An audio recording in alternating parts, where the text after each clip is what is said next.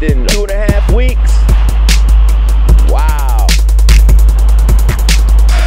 We better pray. Pray, y'all. We need it. You're tuned into the Detroit Raw Show, one of the hottest shows seen in the city of Detroit, coming out of the city of Detroit, around the world, 202 countries and provinces with your man, yeah, the one and only me, MrSan44Man. Y'all come on back, let's talk about what happened.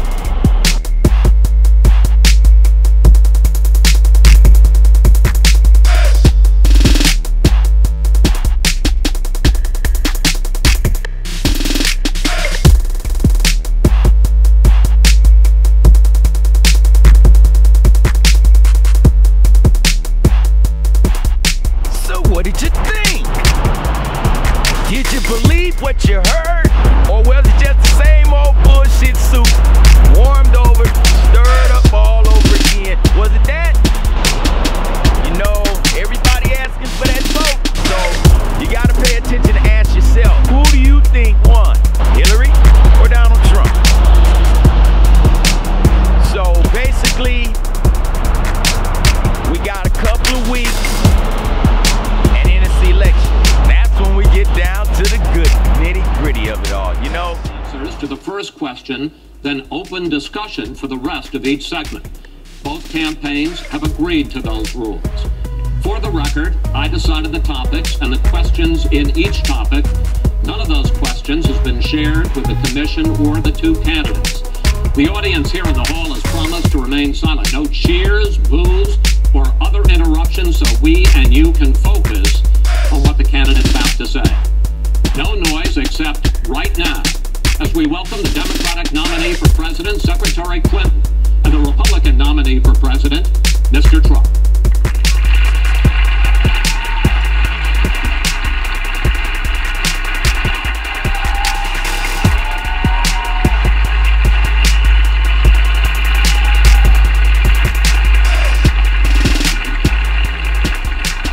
Secretary Clinton, Mr. Trump, welcome. Let's get right to it. The first topic is the Supreme Court.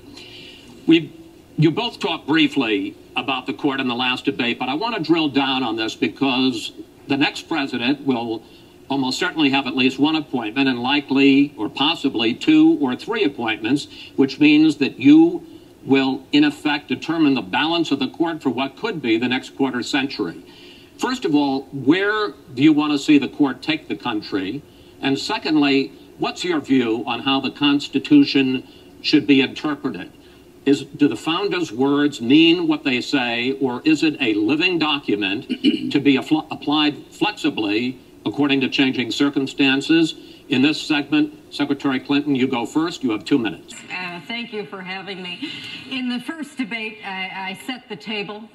In the second debate, I fired up the grill, and tonight, I feast. You know, I think when we talk about the Supreme Court, it really raises the central issue in this election. Namely, what kind of country are we going to be? What kind of opportunities will we provide for our citizens? What kind of rights will Americans have? And I feel strongly that the Supreme Court needs to stand on the side of the American people, not on the side of the powerful corporations and the wealthy. For me, that means that we need a Supreme Court that will stand up on behalf of women's rights, on behalf of the rights of the LGBT community, that will stand up and say no to Citizens United, a decision that has undermined the election system in our country because of the way it permits dark, unaccountable money to come into our electoral system. I have major disagreements with my opponent about these issues and others that will be before the Supreme Court. But I feel that at this point in our country's history, it is important that we not reverse marriage equality, that we not reverse Roe v. Wade, that we stand up against Citizens United, we stand up for the rights of people in the workplace, that we stand up and basically say the Supreme Court should represent all of us. That's how I see the court, and the kind of people that I would be looking to nominate to the court would be in the great tradition of standing up to the powerful, standing up on behalf of our rights as Americans. And I look forward to having that opportunity. I would hope that the Senate would do its job and confirm the nominee that President Obama has sent to them. That's the way the Constitution fundamentally should operate. The president nominates, and then the Senate advises and consents or not, but they go forward with the process. Secretary Clinton, thank you. Mr. Trump, same question. Where do you want to see the court take the country, and how do you believe the Constitution should be interpreted? Chris, I'm going to start this debate in the quietest voice possible. In the past, I have been big and loud, but tonight, I am a sweet little baby Trump. The Supreme Court, it's what it's all about. Our country is it's so imperative that we have the right justices. Something happened recently where Justice Ginsburg made some very, very inappropriate statements toward me and toward a tremendous number of people, many, many millions of people that I represent. And she was forced to apologize, and apologize she did. But these were statements that should never, ever have been made. We need a Supreme Court that, in my opinion, is going to uphold the Second Amendment and all amendments, but the Second Amendment, which is under absolute siege. I believe if my opponent should win this race, which I truly don't think will happen, we will have a Second Amendment which will be a very, very small replica of what it is right now. But I feel that it's absolutely important that we uphold because of the fact that it is under such trauma. I feel that the justices that I am going to appoint, and I've named 20 of them, the justices that I'm going to appoint will be pro-life. They will have a conservative bent. They will be protecting the Second Amendment. They are great scholars in all cases, and they're people of tremendous respect. They will interpret the Constitution the way the founders wanted it interpreted, and I believe that's very, very important. I don't think we should have justices appointed that decide what they want to hear. It's all about the Constitution and so important, the Constitution the way it was meant to be. How will you ensure the Second Amendment is protected? You just heard Secretary Clinton's answer. Does she persuade you that while you may disagree on regulation, that in fact she supports a Second Amendment right to bear arms? Well, let me bring in Secretary Clinton. Were you extremely upset? Well, I was upset because, unfortunately, dozens of toddlers injure themselves, even kill people with guns, because, unfortunately, not everyone who has loaded guns in their homes takes appropriate precautions.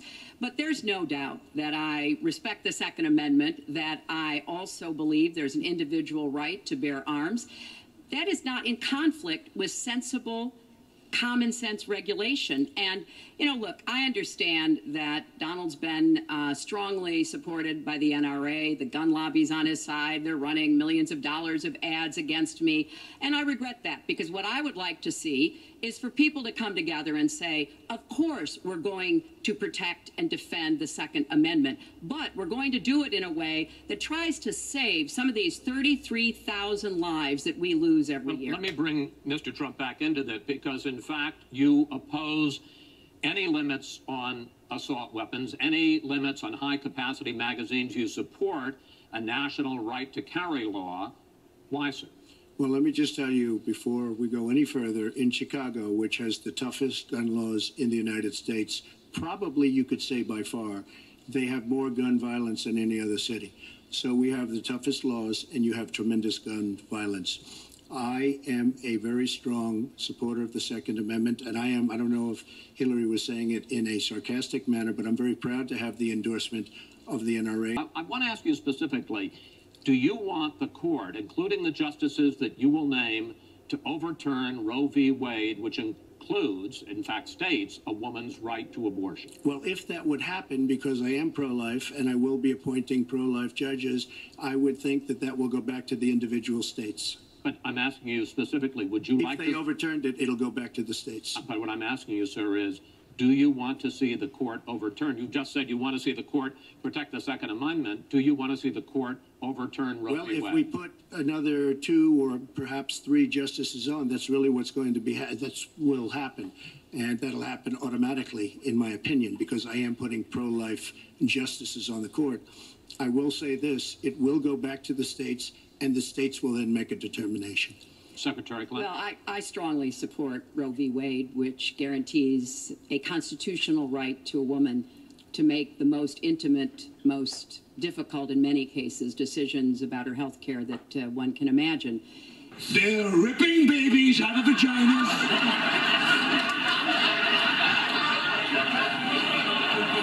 Listen, Chris, I'm glad you raised this topic, because what 2 better people are there to talk about women's issues? Me, a woman who has had a child and has taken birth control, and him, a man who is a child and whose face is birth control.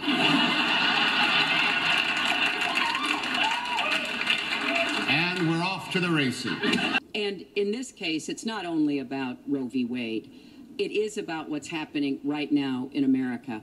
So many states are putting very stringent regulations on women that block them from exercising that choice, to the extent that they are defunding Planned Parenthood, which, of course, provides all kinds of cancer screenings and other benefits for our country. Donald has said he's in favor of defunding Planned Parenthood. He even supported shutting the government down to defund Planned Parenthood. I will defend Planned Parenthood.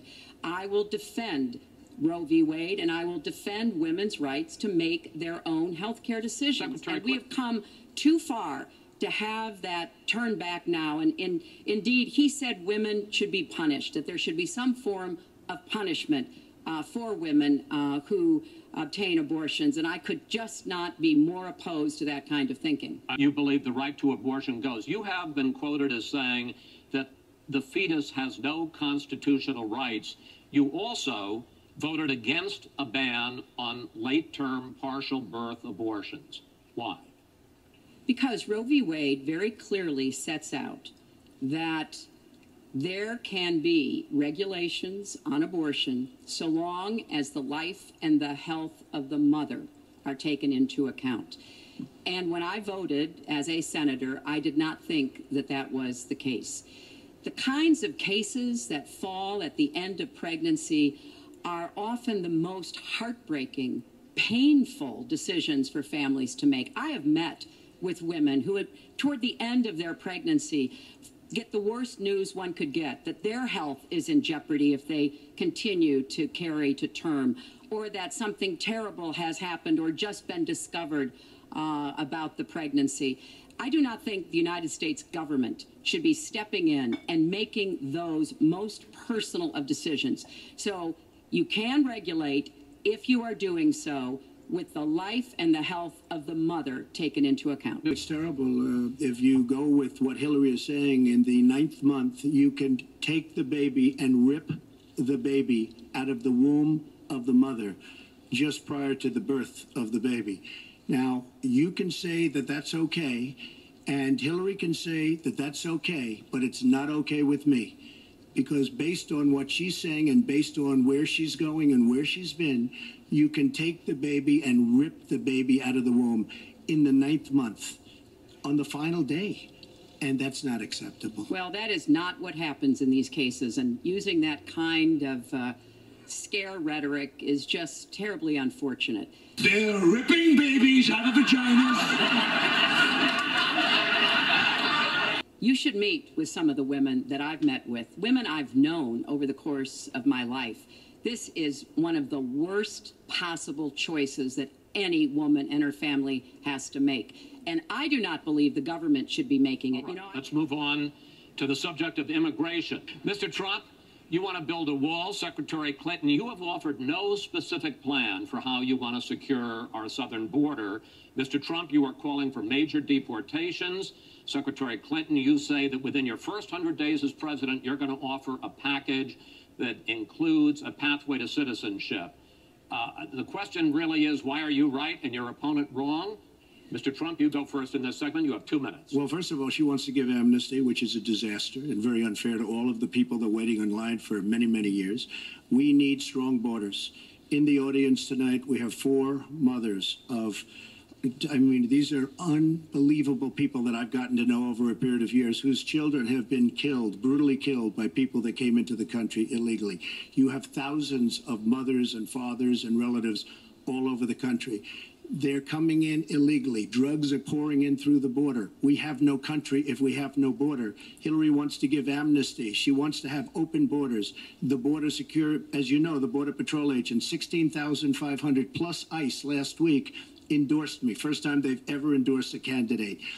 It means their job is tougher, but they know what's going on. They know it better than anybody. They want strong borders. They feel we have to have strong borders. I was up in New Hampshire the other day. The biggest complaint they have, it's with all of the problems going on in the world, many of the problems caused by Hillary Clinton and by Barack Obama, all of the problems, their single biggest problem is heroin that pours across our southern borders, just pouring and destroying their youth. It's poisoning the blood of their youth and plenty of other people. We have to have strong borders. We have to keep the drugs out of our country. Right now, we're getting the drugs, they're getting the cash. We need strong borders. We need we cannot give amnesty. Now, I want to build the wall. We need the wall. And the Border Patrol, ICE, they all want the wall. We stop the drugs. We shore up the border.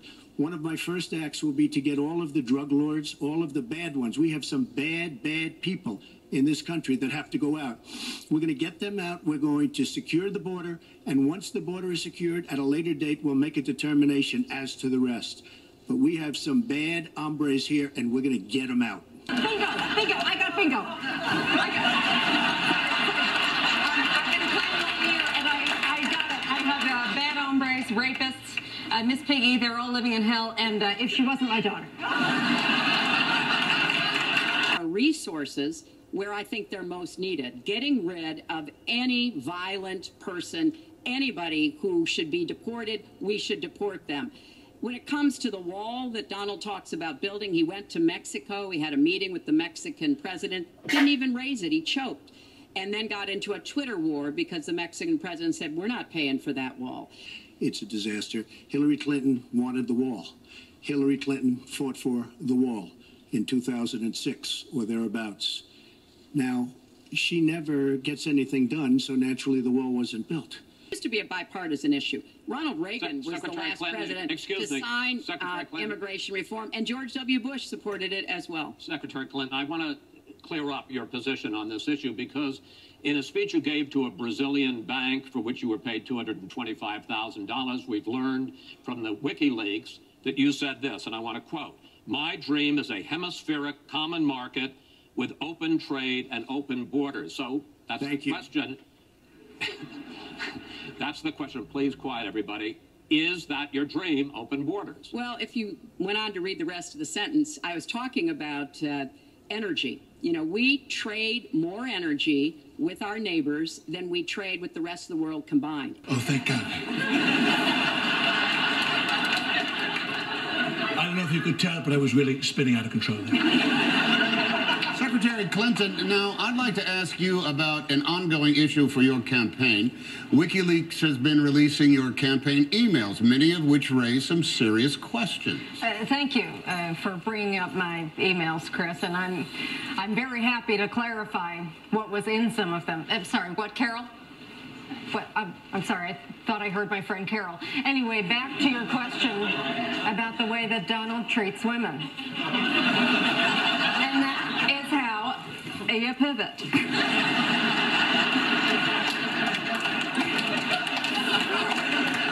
So you're just never going to answer a question about your emails? No, but it was very cute to watch you try. Situation. We've never had a foreign government trying to interfere in our election. We have 17 intelligence agencies, civilian and military, who have all concluded that these espionage attacks, these cyber attacks, come from the highest levels of the Kremlin, and they are designed to influence our election. Now, Mr. Trump, in the last week, 11 women accuse you of sexually assaulting them. Do you still deny each of those claims? Chris, of course I do. I'm completely innocent. I've said this before, and I'll say it again. Nobody has more respect for women than I do.